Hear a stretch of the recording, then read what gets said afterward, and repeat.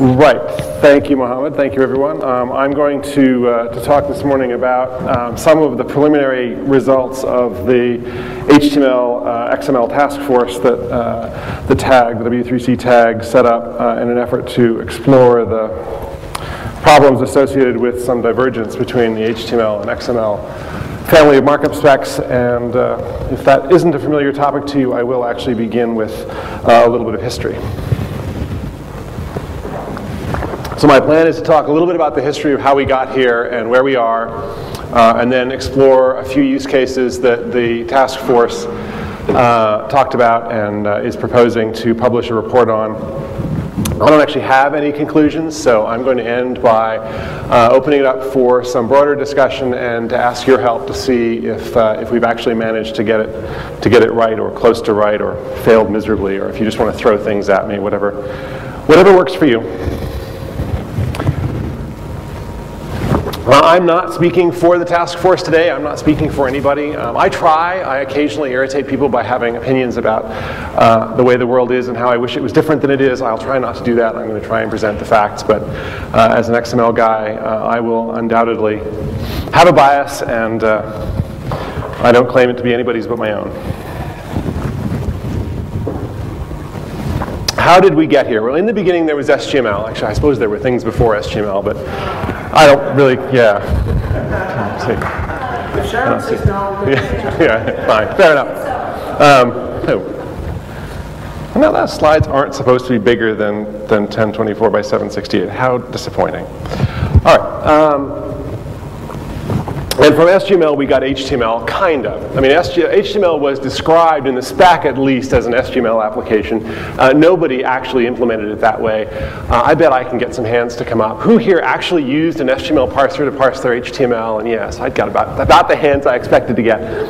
Those of us, some of us did it that way, but browsers certainly didn't implement it that way, and users didn't think about it that way, and that wasn't the way things really went. Now, from HTML, we also got XML.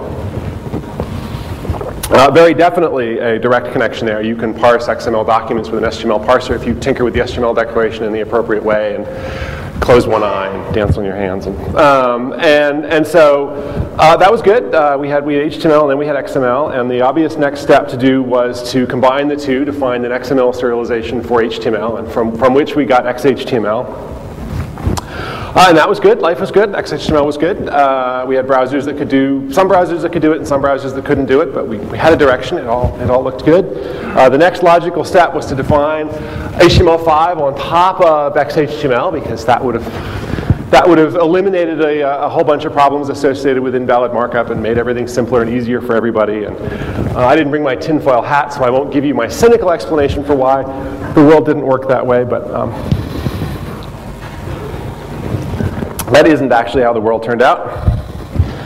There's another alternate history.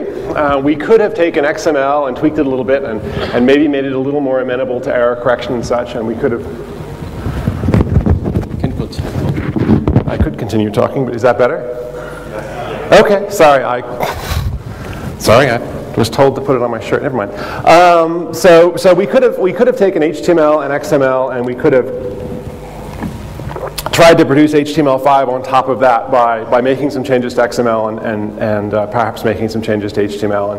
And maybe there was an opportunity for this to be the case at one point, but I think we failed to take advantage of that opportunity when it arose, or failed perhaps even to notice that the opportunity had arisen. And so no, the world doesn't work like that either. You see it, blood. Good, Mohammed. It's not mine. So what we have looks more like this. The HTML community has gone off and made HTML5 as a descendant in sort of HTML. They're rewriting the parser, they're redoing the parsing algorithm. A lot of value there, a lot of benefit there. Having a consistent parser algorithm for HTML will be a good thing. It will make life better. There will be an XHTML, there will be an XML serialization for HTML5, so you will be able to do XML parsing of some subset of HTML5 documents. And as a consequence of some of the discussion that arose over the task force, there has actually been some discussion about a micro XML, of simplifying XML a little bit, doing something. I don't know if anything's going to come of that, so I put a question mark across there. This is where we are today, and one can argue that this is problematic. T.V. Raman, I think now, sadly, several years ago observed that this divergence was a problem and suggested something should be done about it. And time passed and the glaciers came and went. And finally, we decided to do something about it. It's been a long-standing issue for the TAG, the Technical Architecture Group, the W3C, to look at this issue. And at the technical plenary, November, I guess, of last year, or October, I forget now, Tim Berners-Lee decided to put together a task force for the TAG, and for my sins, which must have been mighty, I agreed to chair it. And the issue that we're looking at is this divergence, and that there are a number of ways in which you can look at the divergence and say it's a problem, or, well, the divergence may be a problem. There are a number of things that are in particular issues. The first is that HTML is really tag soup. I mean, browsers, HTML in the wild isn't actually well-formed markup very often. And that's a problem. It's not something you can feed to an XML parser with any hope of getting anything useful out of it. Namespaces are complicated, and lots of people don't like them and wish they didn't exist, and so that's a problem. XML has certainly made that complicated for people. Tim loves to harp on the syntactic differences like quoted attribute values. I can't actually bring myself to imagine that the fact that the quotes don't have to be there in HTML is a serious problem, but apparently it is to some people. And then I think the big ones are some DOM differences and some distributed extensibility problems. So I'm going to look at a couple of those in a little more detail. The DOM difference is the one that's sort of kind of the most scary. Here is an HTML5 document, I believe. It is certainly an XML document. And if you're familiar with XML, you can probably imagine what the DOM looks like for this. No bonus points for figuring out what the DOM looks like for this document if you send it through an XML parser. Anybody think that you get a different DOM if you feed it to an HTML5 parser? At least one person said they do. 2 people? Yes, in fact, you do. In fact, if you look at the HTML5 parser's view of that document, you get a magical new t-body element inserted for you. And so, even in a world where you have well-formed XHTML documents, parsing them with an HTML5 parser and parsing them with an XML parser doesn't produce the same results, which strikes me as unfortunate. Distributed extensibility is the other bugaboo. It has a number of different ramifications. Sort of from a community, cultural sort of perspective, one of the problems is that because the HTML5 working group has decided not to have any form of distributed extensibility, not to allow people to make up new elements, the only way you can get things into HTML5 is by having the HTML5 working group agree that they will have something new and putting that in there for you. And that cuts in a number of different ways and depends on who you are and where you are. So the 3 examples here, which I actually lifted these right out of Tim's presentation at the tech plenary. The SVG work is in the W3C and it's in the HTML working group, so those 2 things are sort of going together fairly well. There are other activities at W3C that are not in the HTML working group, so the RDFA folks maybe feel like they're not getting heard as well as they would like, even though they're in the same org. And then there's things like Facebook markup language, which I guess is being deprecated, which you might like to be able to integrate with HTML, but the folks doing that aren't even in the W3C, so they may feel even less involved. In practice, the whole namespace thing is to some people a real problem. The fact that the distributed extensibility story for XML relies on namespaces makes some people think that it's a bad thing just because namespaces are evil. Not in that camp. I don't find anything wrong with namespaces, but hey. There has to be one weirdo in every group. And finally, there are folks that are in principle opposed to distributed extensibility for HTML. Their view is that the browser needs to be completely interoperable and it shouldn't be possible to construct a document that I could send to you in HTML that you wouldn't understand because it contains some new markup that you didn't recognize. I can see that argument. Don't agree with that argument, but I can see that argument. And so that is the background against which the task force was established. The folks on that slide are the folks who turned up for at least 1 or 2 phone calls, and there were other folks on the mailing list who participated as well. And we talked this through. And given the sort of diversity of opinion and some difficulty in nailing down exactly what the problem we were trying to solve was, because it's a fairly big, hairy sort of a thing, and lots of people see it from lots of different perspectives, and some people think some things are problems, and some other people think those are solutions. We decided to start by trying to look at some use cases. And so let's take a look at some of those use cases. The first is, how do you consume HTML if you're you have an XML tool chain? And there are sort of 2 answers to this question. One is you can use what's called polyglot markup. There's a spec for it at W3C, and you can sort of imagine what it is. It's the subset of HTML5 that also happens to be well-formed XML. The example I gave earlier, I believe, is a polyglot document. It's one that an HTML parser will accept and won't think has any errors in it, and it's also one that an XML parser will accept and won't think there are any errors in it. Not an absolutely perfect solution, even if you had enough control over your authoring environment to guarantee that everybody would actually author that way, in which case you could just do it in XML. The fact that the HTML5 parser and the XML parser are going to give different results for some documents, different DOM trees for some documents, could still be problematic. So the easiest thing to do is probably stick an HTML5 parser in front of your tool chain. And I don't actually think that's a completely unreasonable answer. If you're going to be doing something with HTML that you find in the wild, it isn't going to be well-formed, it isn't going to be polyglot. The huge benefit, or one of the huge benefits that the HTML5 work is bringing to the world, is complete uniformity in what a random sequence of octets produces in terms of a data model. So you might as well take advantage of that, stick an HTML parser in the front, and produce a DOM that way, and then build on top of that. It doesn't solve the pernicious problem of documents that modify themselves as they're being loaded, but dear Lord, what are you going to do with those documents anyway in any environment other than a browser? So short of running a JavaScript engine, you're probably not going to be able to deal with the scripting issues, but I think that the documents that contain script that you might want to process with other tools may be a smaller subset than HTML at large, although these days that's not absolutely clear. The logical converse of that question is, how do you consume XML if you have an HTML5 tool chain? Now, this is a slightly speculative question. It's sort of the logical opposite, but one imagines in the future that HTML5 will be wildly successful and people will develop tools which expect to process HTML.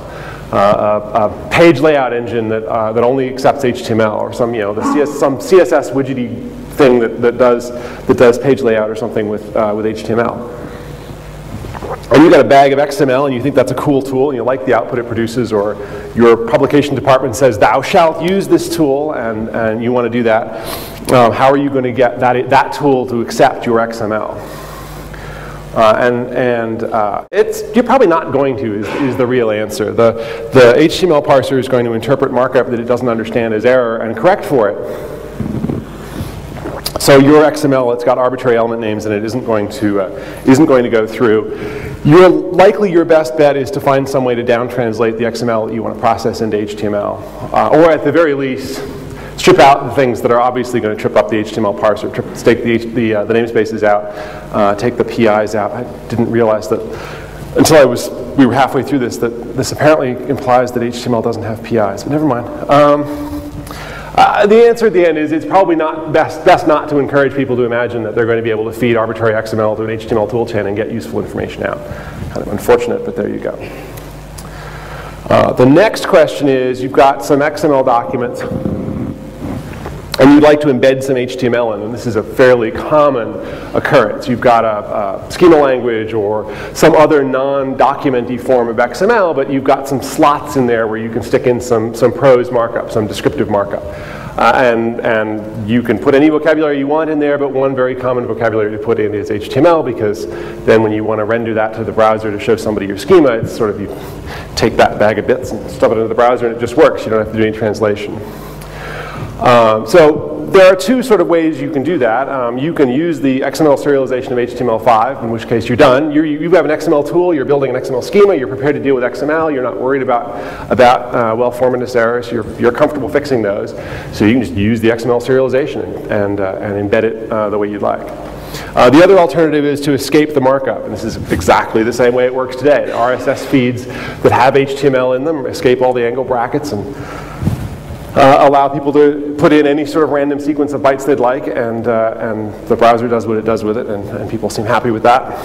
A third alternative that was observed is that you can rely on multi-part messaging, and there are specs in the SOAP space for doing this that I've never understood, but you could put them together that way. I think using XML serialization or escaping the markup are by far the more popular answers. So that's an opportunity for you to embed HTML in XML. It's worth noting that there's still some things to think about in terms of how that gets rendered later on. Do you take the DOM and hand the whole DOM to the browser, in which case, in theory, there are namespaces in scope, or do you just clip out the HTML bits and render them, which has other problems, but entirely tractable. The logical converse of that question is, how do you embed XML in an HTML document? And for me personally, this is the one with the sort of most disappointing answer, in that it has an answer so people don't want to work on the problem anymore, but the answer is very disappointing. As I said earlier, if you feed random markup to an HTML5 parser, it says, oh, this is user error, I'll fix it. And that correction can include not only stripping out namespaces, but also changing the order and nesting of tags. So you have some random blob of XML in the middle of an HTML document. If there happens to be an element with the local name A in there in the middle, the HTML5 parser says, oh, this is an anchor. Everything I've seen so far must have been wrong. We'll close everything that's open and then use the anchor. And then, oh, there's an end tag. I didn't expect that. Well, we'll throw that on the floor. And this is a algorithm carefully developed by the folks in the HTML working group to deal with markup in the wild, to display in the browser the way legacy browsers display it. It's not invented out of mean-spiritedness. It's just an unfortunate consequence of trying to deal with a vast quantity of legacy. And that means you can't sort of stick naked islands of XML in HTML documents. It just doesn't work. Thank you. That's the joke I wanted you to make. Yes, you can put clothes on them. You can embed them in your HTML documents if you stick them in script elements. Now, script is, there are historical reasons why. There are historical reasons why the element has to be named script. It's because that's the only element, or one of a very small number of elements. It's the only practical element that legacy HTML browsers will look at and go, oh, I'm not supposed to render that, and so they'll leave it alone. You can put a type on there, so you can say script type equals application XML. And, it kind of, all right, so now you can sort of stick your arbitrary XML in there, and at runtime you can have some JavaScript that will go find those things, and, well, what does it have to do with them? Unfortunately, what it has to do with them is parse them. Because the content of the script element, whether you escape it or not, is always text characters. So all those angle brackets that you thought were markup in the script element aren't markup in the script element as far as HTML5 is concerned. It will happily treat those as regular old angle bracket characters and stick them in there. So what does your JavaScript shim have to do? It has to find the script elements that are type application XML, extract their text content, run them through some JavaScript XML parser thingy-widget thingy that you've got handy, and I guess the browsers provide you with such a widget. And then now you've got a bag of XML, and now you inject it back into the DOM or do whatever you want with it. The fact that it works at all is kind of remarkable, but it's very disappointing in terms of how it works. And I think it's worth considering just not doing it. I mean, it wouldn't be fair to not point this solution out. Those of us who wish that HTML had adopted some sort of distributed extensibility mechanism have to be careful not to assert that HTML has no extensibility mechanisms. It has several extensibility mechanisms. And one of them is to use class attributes on existing HTML elements, and there's actually these data elements, and there was a whole microdata thing going on for a while, but as far as I can tell, the microdata thing is stalled or fallen off the edge of the world or something. And so here's the sort of the same information, more or less, in a format that the HTML parser will do the right thing with. Sad but true. So as I say, the thing that disappoints me most about this is that there's kind of an answer, so there's a sense in which some folks look at this and say, yeah, there's no problem because we have an answer, but the answer is awfully disappointing. So,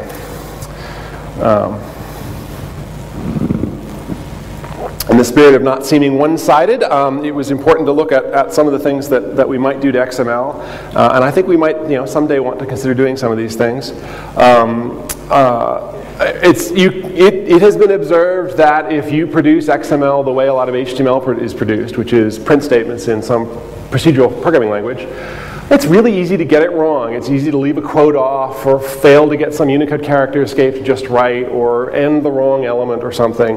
And so naive attempts to do this frequently produce XML that's not well formed, and the XML parser is remarkably unforgiving of this, and so you have problems when you try and consume it later. It's clear that the XML community could decide to do something about this. We could have markup minimization. We could have man, Shannon just killed me. that look was fatal. We could have markup minimization. we could have rules for doing error correction. Those are things that could be done. I'm not sure that there's motivation to do that. Another use case that came along, and I know it's one that I put in here for this presentation in particular because I think it will generate some discussion. The task force tried to look at the XForms use case, and we weren't able to construct a cogent description of the use case that satisfied everybody in the meeting. Some folks asserted that XForms wasn't the use case, it was a solution for a use case, and the use case was more powerful forms. And other folks couldn't see how XForms was different than the general embedding XML and HTML problem. So it sputtered along for a little while, and then finally it just it went dormant because I didn't have good answers for those questions. So folks who have good answers for those questions, I would certainly be interested in resurrecting that use case. So what can you do? How am I doing on time? Have I done this all in 5 minutes, or have I taken all of the time? Not bad. Things I'd like you to do in lieu of having any sorts of conclusions. One is there's a task force report. The URL is, if you clicked on that link, you could see it, but it's also printed on the next page. And I'd like, so review that, take a look at that, talk to the communities that you know, and see what use cases they have.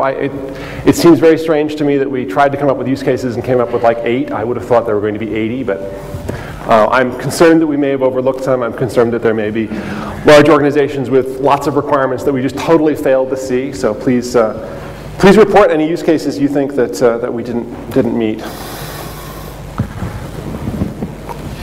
I find this all very depressing by halves, and I think that it behooves us to realize that the future is longer than the past, and the fact that we don't like where we are today doesn't mean that we can't ever get to a better place sometime in the future.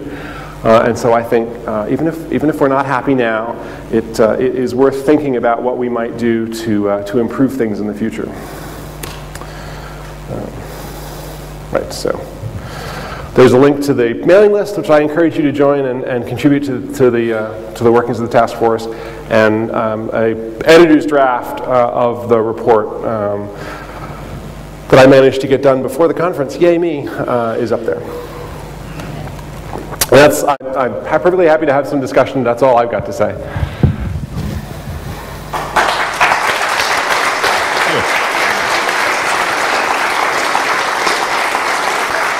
I believe Mohammed has brought a box of rocks. He will now pass them out. Yeah. So any questions? Oh, yeah. Henry. Sorry. Henry Thompson, University of Edinburgh. It seems to me a crucial constituency, which is well represented in this room, is people who have extensive XML-based tool chains for web publishing, right? Tool chains that end with XHTML. We all know customers, we all know people, there are people in this room who make their living from this, right? How bad is life going to be for them in the new world? It's not an easy question to answer. I mean, if you're producing XHTML today, continue to produce XHTML. My God, IE supports it now, shades of the 21st century. So there's no actual reason why you can't continue to produce XHTML if that's what you're comfortable producing. And if you're producing just, if your view of HTML is that it's, PDF for the web, it's just an output format, then you can generate HTML5 as easily as you can generate anything else, and that will sort of be okay, I think. I mean, I think it makes sense for tools like the serialization spec in the query and XSL specs to consider having an HTML5 output method so that the serialization just comes out exactly right for free. But that I think will be okay. Somebody else had a question farther back. You knew you were going to get one from me. So introduce yourself, Alex. I'm Alex Malowski. I guess I'm also at the University of Edinburgh. So I guess as you were talking, I realized that doesn't HTML5 also have a forwards compatible parsing problem? If you can't introduce new markup, they also can't introduce new markup without getting the DOM wrong in the current HTML5 implementation. So they do HTML6, and the old browsers will get the DOM wrong. I'm not fully qualified to answer that question, but I think the answer is they're going to be very, very careful. They're not going to introduce new elements where the fallback behavior browsers have for a random new element foo is we show you the content of foo and not the tag. So as long as they're willing to live within those constraints, they can introduce any markup they want. Yeah, I don't know. Looks like a problem to me too, but I think not having distributed extensibility is a problem, and they don't. So. Good. Okay, can you hear me? Anybody else? Yeah, can you hear me? I'm here. Somebody, okay. but you he has a mic already, yeah. Yeah, can you hear me? Yeah. Good. So I'm sort of pro XML as well, obviously, but there were some valid, I'm Lech, by the way, Lech Żydzicki. So there are some valid arguments behind decisions that were made for HTML5. Like, many people are struggling with namespaces. So you sort of skipped over the micro XML and simplification of XML. Can you maybe talk a bit more about this? What can be done with XML to sort of address the issues that maybe less technical people have with XML? It's an interesting question. One of the proposals is to move all the namespace declarations to the top is one thing, so that you don't have to worry about namespace declarations stuck in the middle. I'm trying to remember now what some of the other things were. There was James Clark did a spec for it, and John Cowan has implemented a parser for it. I think if the community wants to try and simplify XML, that's an effort that would require time to decide what the actual requirements were, so that we could get it right. The chances that the result would interest the HTML5 community are measurable but very small. Yeah, especially if we start today, right? I mean, one of the things that motivated this slide is that working groups have a lifespan. They have periods where they're doing new work, and they have periods where they're trying to get done. And the HTML5 working group, like any other working group, wants to be done. They want to get to last call. They want to close all their open issues. And I've been there, man. I know that feeling. I have absolute sympathy for wanting to do that. So the fact that simplifying XML wouldn't help at all for HTML5, as Henry observes, doesn't mean that it wouldn't be a foundation for some future work that would improve it. So I think it might even be worth looking at, even if we don't think it will have immediate benefits. But the XML community has tools that work with these things. We're used to working with them. They have benefits that we've all taken advantage of. So it's hard to see the groundswell of support for simplifying XML inside the XML community, and I don't know, it's a problem. Any other questions? Liam, you had your hand up. Did you want to say something? Yes. Could somebody find you a microphone? Oh, wait.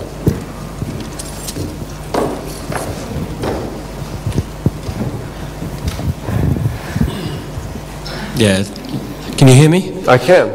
Liam Quinn, XML Activity Lead at W3C. In principle, if we were going to change XML, and I don't mean making a profile like MicroXML is currently presented, but changing XML, for example, to allow you to leave the quotes off attribute values and make at least one person happy, then in principle we could change XML to add HTML5 sections, for example, like CData sections, but with appropriately changed syntax so that you can embed HTML5 lumps in there. If we were about to change XML in an incompatible way, we're not about to changing XML in an incompatible way, though. No, there are currently no plans at W3C to do that. Future is long, but right now there are no plans. But if there were, we could. It's not a question, it's a statement.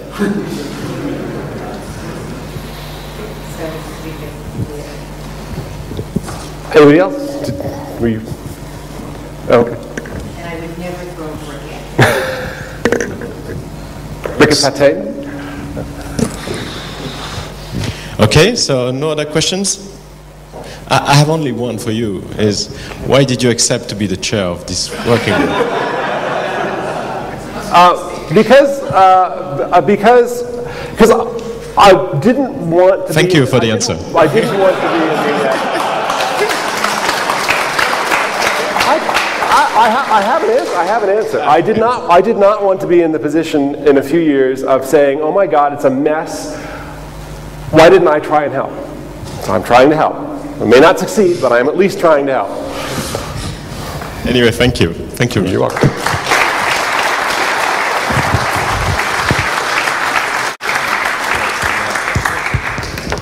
So now we will have, with a few minutes in advance, to have the next talk. The next talk is